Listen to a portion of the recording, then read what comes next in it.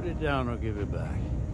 Hey, welcome back to ScreenCrush. I'm Ryan Airy. Alright, let's talk about Luthen Rael on Andor, and specifically why he might just be a secret Jedi. Now, we've resisted throwing out many Andor theories because look, it's really not that kind of show. We don't think that Kino Loy is the genetic template for Snoke just because Andy Serkis plays both characters. We don't think that Dedra is like the secret mom of Armitage Hux. But a ScreenCrush viewer named Joe Loughran sent us a theory that, if it's canon, would make a ton of sense. In fact, it fits so perfectly, we had to make a video about this. The theory is that Luthen is a Jedi who survived the Jedi Purge, but we also have a great idea of what Jedi he is, and there's even evidence in the show that backs all this up. So remember, Andor takes place about 5 years before Star Wars A New Hope, so the Jedi Purge happened about 15 years before, coinciding with the creation of the Empire. Star Wars canon is filled with Jedi who survived the Great Purge. Now, leading up to this show, a lot of them, like Jocastu Nu and this guy, are confirmed dead, so we're not going to list all of those people. But there are a few others like Kanan Jarrus, Yoda, Obi-Wan, Cal Kestis, Ahsoka Tano, and maybe Quinlan Vos, who are still kicking around the galaxy at this point. Now, of course, all of them were gone before the Return of the Jedi, and we know this because of the line that Yoda said. When gone am I,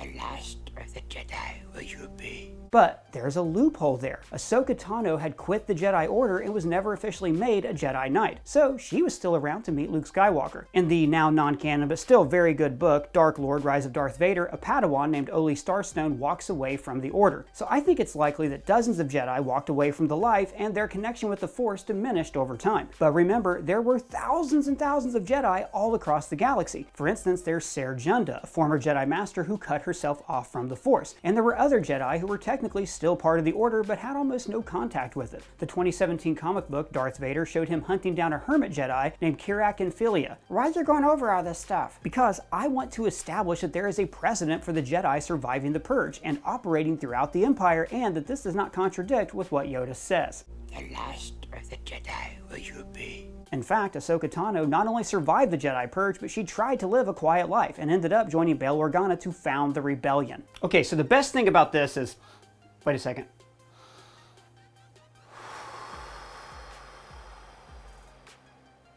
All right, there we go. What was that? Oh, that was just my breathing goal, one of my task goals for the afternoon. Why do you need an app to breathe?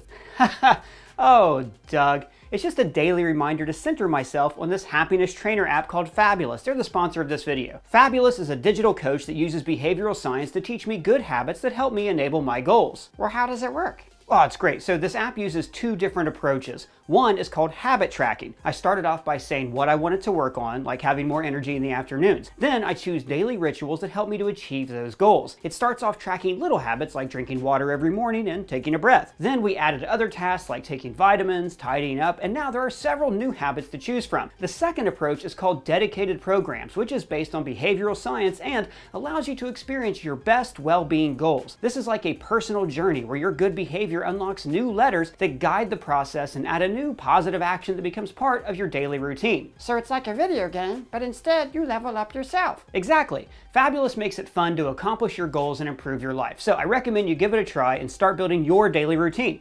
The first 100 people who click the link in the description will get 25% off a Fabulous daily subscription. Okay, back to Andor. Now let's specifically talk about Luthen and why he can actually be a Jedi Master in hiding. But not just any Jedi Master, Jedi Master Uvell. Never heard of him. Neither had I until Joe Loughran sent us this theory. In Star Wars Insider issue 154, there was a canon story called The End of History, written by Alexander Freed and illustrated by Chris Scaliff. So here's the gist of this story. The main character is named Antron Bach. During the Republic years, he was an antiques dealer who specifically specialized in Jedi artifacts. So he made friends with several Jedi as part of his dealings. Then, during Order 66, a Jedi Master named Uvell basically filled his ship with Jedi artifacts and holocrons and told Bach to preserve this history. Bach then settled on a former Geonosian colony. You remember Geonosians, the bug people from Attack of the Clones? Now, years later, the Empire tried to wipe them out, killing 100 billion of this species. Unfortunately, all we were able to recover were images of the poison canisters used by the Empire against the Geonosians. Not relevant, but all of this is context. So Bach hides these artifacts for about 10 years, until a member of the Corellian Resistance shows up and asks for his help. Then Bach has to decide if he will risk exposing these artifacts by helping this person. He ultimately decides to help them, and we never really find out if the artifacts were discovered or not. But Bach does end the story certain that he will die on his mission, and he's hopeful that the Empire will not discover the Vault of Jedi artifacts. So,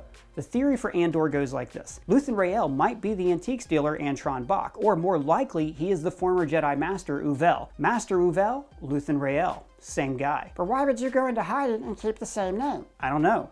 Ask Ben Kenobi. She said Obi-Wan Kenobi. I wonder if she means old Obi-Wan Kenobi. So here's why we think this theory could be true. Let's say that Jedi Master Uvell, after sending Antron Bach away, kept tabs on him. We've seen that Luthen is a paranoid guy, so it's not unreasonable to think that he would have spies or a tracker to keep track of all of these different artifacts. So he finds out that Antron was killed and decides that he can use his stash of antiques as cover for a new identity. His shop is filled with Jedi artifacts. For example, there are the Jedi and Sith holocrons in his back room. What's a holocron? Great question. A holocron is like a Jedi hard drive where information, stories, and lessons are stored. In the old canon, Luke learned a lot about how to become a Jedi from the old holocrons that he discovered. Think of them as kind of like the crystals that Superman uses to talk to Jor-El. Your help would be called for endlessly, even for those tasks which human beings could solve themselves. So Luthen has a holocron from the Jedi and from the Sith in his back room, which doesn't actually really make any sense because the Empire has outlawed anything Jedi related. There's even a comic book where we saw a public destruction of all the lightsabers from the Jedi Temple. So we assumed at the time that all of these holocrons were replicas, but actually this theory explains why they could be genuine. At this point, the Empire believes that the Jedi are dead. Most people don't even believe in the Jedi or in the Force. It's all a lot of simple tricks and nonsense. So Jedi artifacts would be seen as curiosities. The lightsabers are, of course, outlawed and very dangerous. But a holocron would be harmless because, look, nobody can use the Force anymore, so no one would be able to open it. Not only that, but it's not public knowledge that the Emperor is a Sith. And in public, the Sith Inquisitors are just called Inquisitors. So as far as people around the galaxy know, there are no Force users in the galaxy. In fact, a lot of people think the Force doesn't actually exist. There are even people who think that the Jedi were just tricksters and charlatans, kind of like Haja Estri and Obi-Wan. But a Sith holocron would be of interest to the Emperor. But again, this guy is selling things in plain sight. He seems harmless, so no one is coming knocking on his door. He also does keep the holocrons in the back room, hidden from public view. I got a couple theories actually on how the holocrons could help him hide his identity that I'm going to talk about in just a second. There are actually other Jedi artifacts in his shop that are much less dangerous. There's the mask of a Jedi Temple guard. Now these would be a bit more common because following Order 66, they kind of would have been strewn about the temple grounds. There's also these stone relief sculptures that we've talked about before on this channel. The sculptures match a carving that we saw on Lothal in Star Wars Rebels. Now look, this isn't the same carving because that episode of Rebels takes place a few years after this series is set, but the carvings depict the hands of three very powerful Force users, the brother, the sister, and the father. These beings were seen in the Clone Wars series, and they're basically symbolic entities representing the dark side, the light side, and the balance of the Force. In Star Wars Rebels, Ezra had to use the Force to move these hands into a particular position, which opened a portal to the world between worlds, a kind of nexus of time and space that allowed for time travel.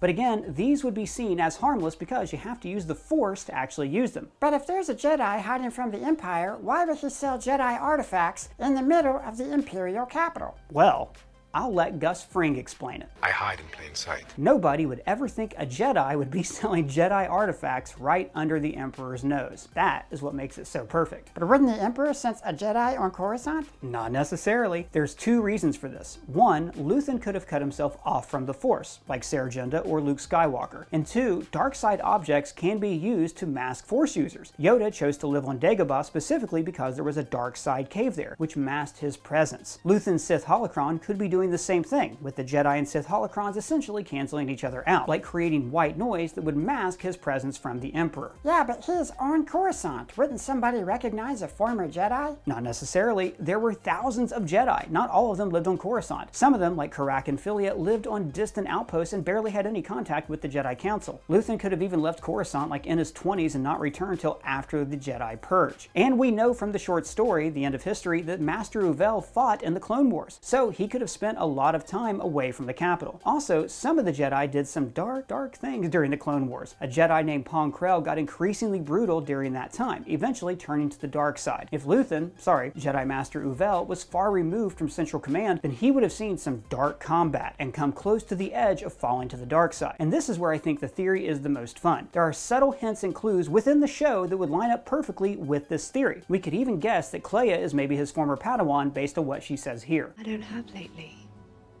I have always. And then we also have to consider the time period when he turned on the Empire. In Stellan Skarsgård's epic monologue, he says that he's been fighting the Empire for its entire existence, 15 years. And the thing is, there was no reason to fight the Empire when it was first formed. The Empire was the Republic, just reorganized. Most people believed that the Emperor was doing good, keeping them safe. Now, maybe Luthen could have been a separatist, but then he would have been fighting the Empire for 18 years. The link since the Clone Wars started. So the Empire, when it was formed, did something bad, something to motivate Luthen to rebel, something like Order 66. In fact, when you break down his monologue, it's really easy to imagine that you're hearing words from a secret Jedi. The spy asks what he has sacrificed, and the first thing that comes to his mind is calm.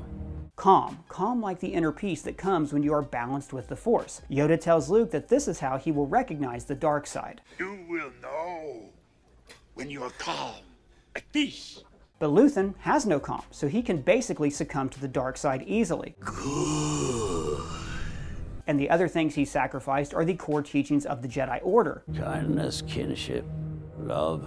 And he goes on to say, I've given up all chance at inner peace. I made my mind a sunless space. Because he has shunned the Jedi ways and is now a spy who does dirty work so others, like Luke Skywalker, can stay clean and take the credit. He says, I share my dreams with ghosts. The ghosts of the thousands of Jedi that the Empire has killed, his friends who he is trying to avenge. But vengeance is not the Jedi way, which is why he says, I'm damned for what I do. Just like Yoda says, once you start down the dark path, forever will it dominate your destiny. Which Luthen echoes here. My anger, my ego, my unwillingness to yield, my eagerness to fight, has set me on a path from which there's no escape. And his fall to the dark side seems inevitable when he says, By the time I looked down, there was no longer any ground beneath my feet. And mostly, he ends the monologue with this. What is my sacrifice? I'm condemned to use the tools of my enemy. He is forced to act as a Sith in order to defeat the Sith. He also talks about how he has to shun the light, fighting for a sunrise that he'll never see. And of course, the light is a metaphor for the light side of the Force. And finally, he ends by saying, So what do I sacrifice? Everything! Because to a Jedi, the Song of the Force is everything. It's what they devote their life to, and for him, it is gone forever. But also, look at some of the other facts. Mon Mothma trusts him implicitly, maybe because she knows that he was once a Jedi. And there's also his extendable cane, Put it down or give it back. which is roughly the same size as a lightsaber hilt, and it being a cane might just be a cover for him to keep his weapon hidden in plain sight, just like him. Or, if you don't think this is a lightsaber, he does carry a kyber crystal with him around his neck. Just know it will always be worth more to me. I want it back when this is over. Now, this could be the crystal from his actual lightsaber, and he wears it to remind him of who he used to be, and to remind him of the reason he's fighting, to avenge the Jedi Order. It's also possible that Luthen, like Ponkrell, did some pretty horrible things during the Clone Wars, and had already started to fall. Now, symbolically, I think this backstory could be very interesting. If a Dark Jedi helped to found that rebellion, that would mean that in some ways the rebellion was tainted from the outset. Maybe this meant that the Alliance, and by extension the New Republic, would always be doomed to failure at the hands of the First Order. But would they really make Luthen a Jedi from an obscure short story from a magazine? Yes, because that is exactly the kind of Easter eggs this show does. All of the Easter eggs are extremely subtle name drops that weave their way into the story, like Mon Mothma's aid to the people of Gorman. But what do you guys think? Does this theory have legs? Let me know in the comments below or at me on Twitter. And if it's your first time here, please subscribe and smash that bell for alerts. For ScreenCrush, I'm Ryan Airy.